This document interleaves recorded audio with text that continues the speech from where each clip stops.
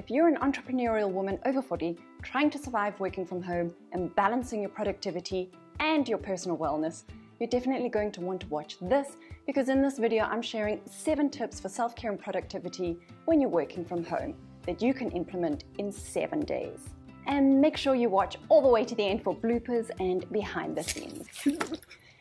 Hey friends, welcome back to the channel. If you're new here, my name is Abigail. I'm an over 40 content creator and I help other midlife women with their digital revamps and personal reinventions. On this channel, we explore our self-identity, expand our phone-based visual content skills, and express our creativity so we can be confident online and create meaningful content.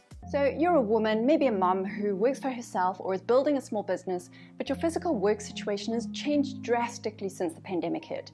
And after loads of personal reflection and perhaps a major reprioritization both personally and professionally, you've come to accept the new reality as normal, and now you're wanting to regain your sense of connection with yourself, your creative energies, and your priorities, so that you're able to put your energy into helping your clients and growing your business with more flow and intention. You want to stop the frantic pace and feeling of disconnection that comes with an overload of digital connection and the blurring of boundaries between work and home and personal priorities, so that you can show up every day in your best state of being and help others' dreams come true while supporting your own growth and transformation. After watching this video, I hope to have sparked some ideas for how you can create small pockets of self-care in each day, even while working from home, so that you can be more productive in the long run and have more impact in your clients' and families' lives, and especially in your own. I know this might seem like a lofty goal, I get it, but the sheer pace of life these days and the many demands placed on your shoulders from your clients, your families, and even your own ambition means that self-care is often at the bottom of the priority list. But by not making yourself your top priority, you're creating the exact circumstances that you don't want, feeling frantic and overwhelmed, overburdened, and fearful of dropping the ball, which will lead to a shit ton of other problems that you haven't even thought of yet. What I know for sure is if you don't start prioritizing your self-care, personal wellness, and your own needs, desires, and carefree joys, you'll become more disconnected from yourself, your vision and your purpose, and you'll begin to resent the work and the very people you love to impact. And I know you know this. You know that this cuts you off from your flow, and before you know it, you're gasping for breath, but nothing comes. I know that many of you, through the work that you do, know the theory of self-care and introspection. It's the things you probably coach your clients on. But I also know the story of the cobbler's shoes or the mechanic's car. It's easier to do it for someone else than it is to do it for yourself. You probably do some of the practices occasionally, but overall, the reality is you're just overburdened. I'm going to share a list of 7 things that have worked for me, and I hope it works for you. Maybe you're already implementing some of these, maybe you'll be reminded that you used to do one of them, and this is the nudge you need to get back into the habit. Either way, take what resonates and leave the rest. So here's a list of things you can do to prioritize your self-care, personal wellness, and your own needs, desires, and carefree joys, so that you can be more productive and be your best self, so that you can do your work with energy and enthusiasm and have the impact you want to have, and you can implement in a week. All you have to do from then is keep it going. Before I dive into this list though, let me be upfront. I'm about to share ideas and tips I've implemented myself, but also some I've just learned about in my research for this video, which I intend to start doing. I've been working from home for about 80% of my entrepreneurial journey, even before lockdown. My biggest challenge is I struggle to switch off from work. At one point, I realized I didn't know what life was outside of work. I realized that what I thought was productive and admirable was actually the complete opposite. And it meant I wasted so much time being busy, missing out on life, losing touch with inspired ideas and creativity, working on the wrong things, and damaging my self-worth. So I ended up working harder to prove my worth and perpetuating the work harder hamster wheel. Your out of balance might look slightly different to mine, especially if you have kids or aging parents you're looking after. But I think we can all agree that at some point we've recognized that the elusive work-life balance has been out of kilter. So that means we can hold each other accountable. So let me know in the comments if you get it and if you're committed to making your self-care and personal wellness a priority so that you can be more productive and impactful in your work. Now to the list. Number 1, pockets of routine.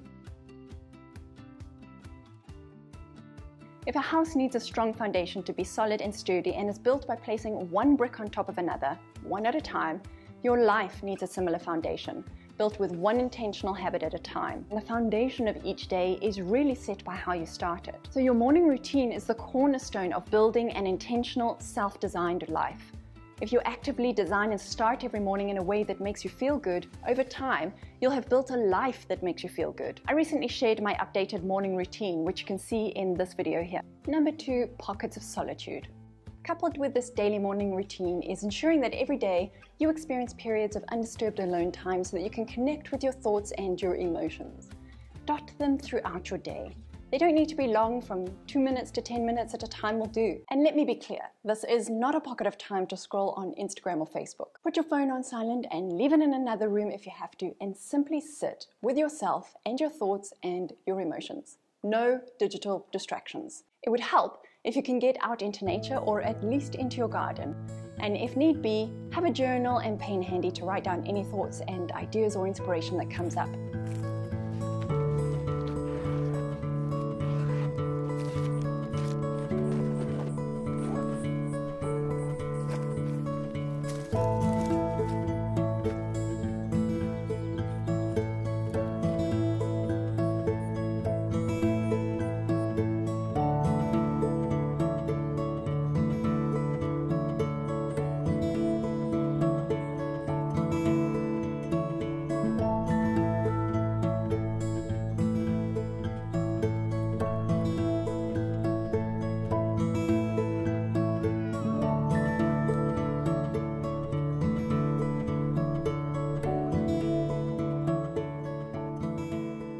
Of solitude have helped me realize how much of my mindless work activity is spent on the wrong things. Number 3, pockets of transition. It's really helpful and impactful if you can have a specific ritual or demonstration of intentionally moving from one task to another. My pattern as a recovering workaholic is to let one task bleed into the next, which means that at the end of the day, it's hard to distinguish one project from another, and ultimately makes me feel like I haven't done anything useful in spite of being busy all day at my laptop. So have a pocket of transition that indicates to yourself where one task ends and another one starts. It might be that you make yourself a coffee or you move location in your home. Keep it interesting and distinguishable based on the type of task you're doing. It's also important to include an end-of-day ritual where you clearly signify that you're no longer in work mode and you're now fully present at home. You could start with acknowledging what you've created during the course of the day, making notes of your priorities for the next day, and then switching off from work altogether. All your devices. If you have a home office and you can close the door, do that. I do have to confess here that this is the pocket I need to work on most. We live in a studio apartment and my workstation is just always here. So yeah, I've got some work to do. Number 4, pockets of creativity. If you watched my new morning routine video, you'll know that I've started prioritizing creativity into the start of my day. And I can honestly say that this has had one of the most beneficial impacts on my self-care and personal wellness efforts. It might mean you'll have to learn or practice a creative activity.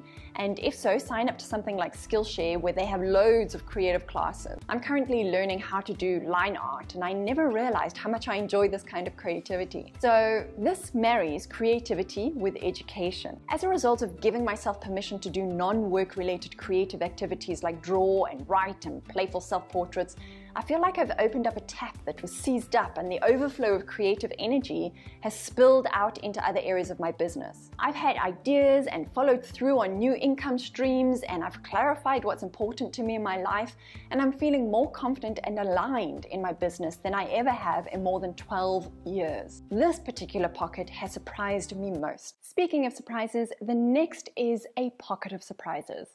I don't know where I picked it up from, but there's an expression I like to use in response to generic questions like, how was your day? Or as an expression of friendly wishes reserved for birthdays or other celebratory events. Surprise and delight. How was your day? Surprising and delightful. How was your meal? Surprising and delightful. Happy birthday. May your year ahead be surprising and delightful.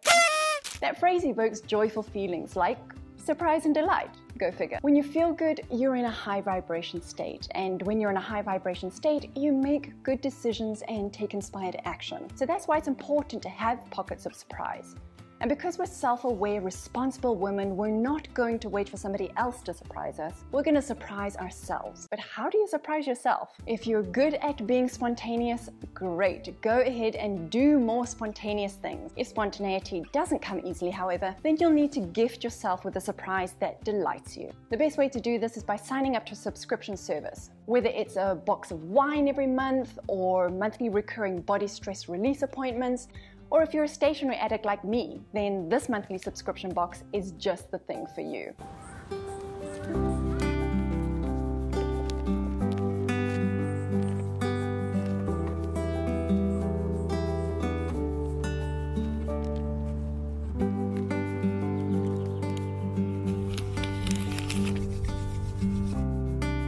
The paper offers a subscription known as the Stationery Lovers Club. After seeing how much their loyal customers enjoyed their quality and fun stationery, they decided to create the jam-packed stationery box. Excellent value for money, a great way to grow your stationery collection, and a really fun user experience. If you join their subscription, they'll surprise you with a combination of 8 to 12 items every second month, each box beautifully curated and always different.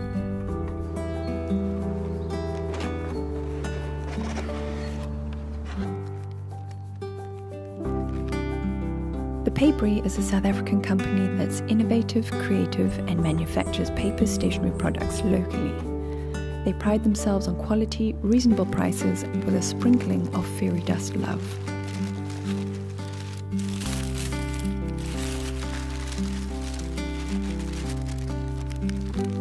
Each box will contain various stationery items, a surprise gift, and 100% local, handmade, recycled, plantable, and biodegradable paper product that, when planted, can grow into beautiful living herbs, vegetables, or flowers.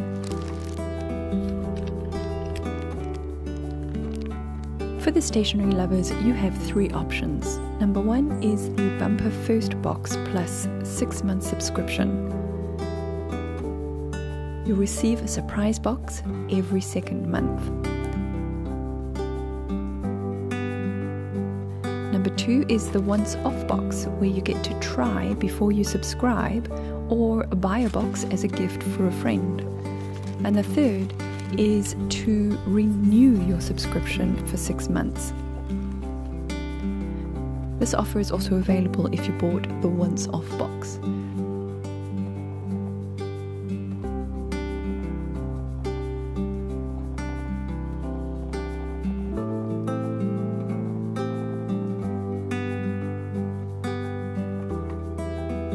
Join the Stationery Lovers Club today. Click the link in the description below.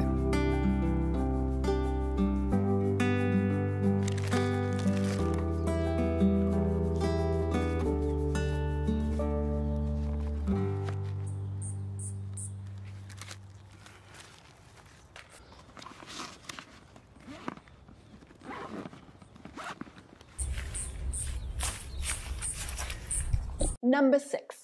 Pockets of connection. Now more than ever, we have to be intentional about reaching out to those who are important to us.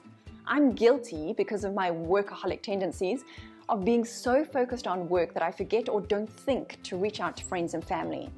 This has become even more important lately because I recently decided to delete Facebook and Instagram from my phone as I embark on a no social media lifestyle and business marketing journey. You can watch this video of my business partner Tiffany and I talking about our decision to quit social media. What I've realized on this journey so far is that I was using social media as a social crutch. A mindless scroll here and a half-assed like and comment there sufficed as connection. But how we do one thing is how we do everything. And even though it's only been a couple of weeks, I can feel a big difference in my desire for real conversations with the people who truly mean something to me. And I'm done with the superficial relationships that are perpetuated by social media. What I realized is that I was disregarding other people on social media with a disdainful swipe.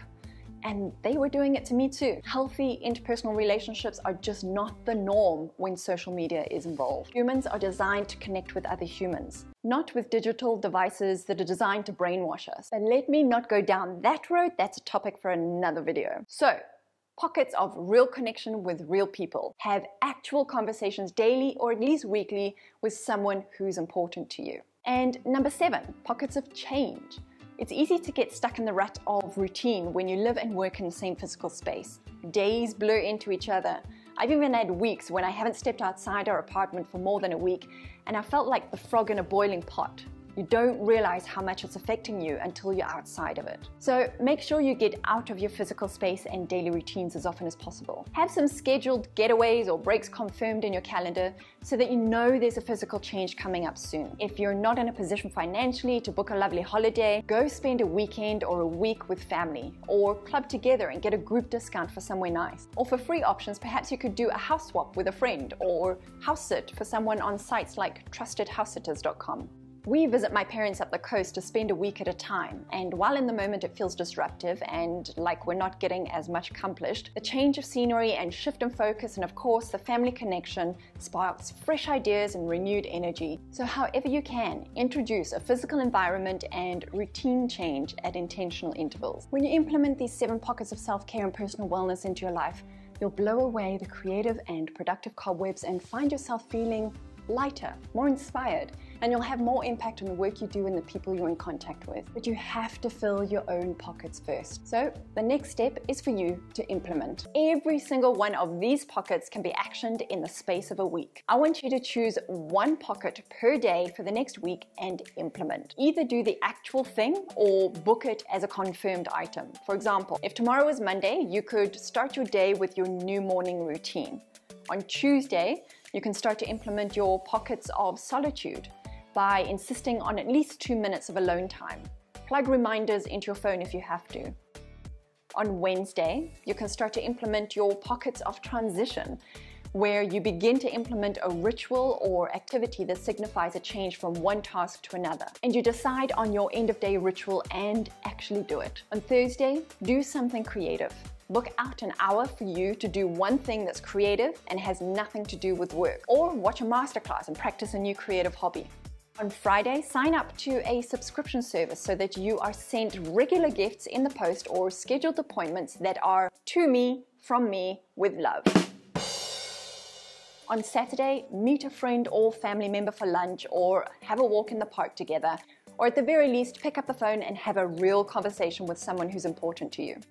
On Sunday, plan, organize, and confirm your next getaway. Offer to house sit for someone while they go away on holiday, or you book your own destination. And just like that, in 1 week, you can radically change your self-care and personal well-being practices, which will have a dramatic positive impact on your productivity and ultimately on your state of being. I'd love to hear your take on this. Of the 7 tips I shared, which one do you feel most inspired to take action on this week? Let me know in the comments, and even better, come back again and tell me when you've actually done it. I'd love to give a shout out to the person who implements what they've been inspired to do from this video. Thanks again to the Papery for this incredible box of stationery, and if you'd like to surprise and delight yourself with one of these, follow the link in my description. And if you've appreciated the tips I've shared and how I've put them together in this video, which took me hours and hours to make, by the way, please show me by liking this video, leaving a smiley heart emoji in the comments, and subscribing to my channel.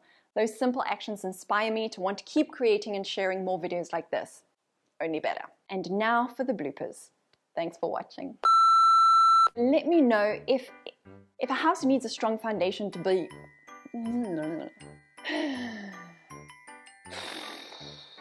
Whether it's a wine of box, no. I can feel a big difference in my desire for real oh, for goodness sake. Not with digital device. Not with digital. Have some scheduled getaways or breaks confirmed in your calorie. Or for free options, perhaps you could do a house swap with a friend or house sit for someone who's... no. Ow. And if you've appreciated the tips I've shared and how I've put them...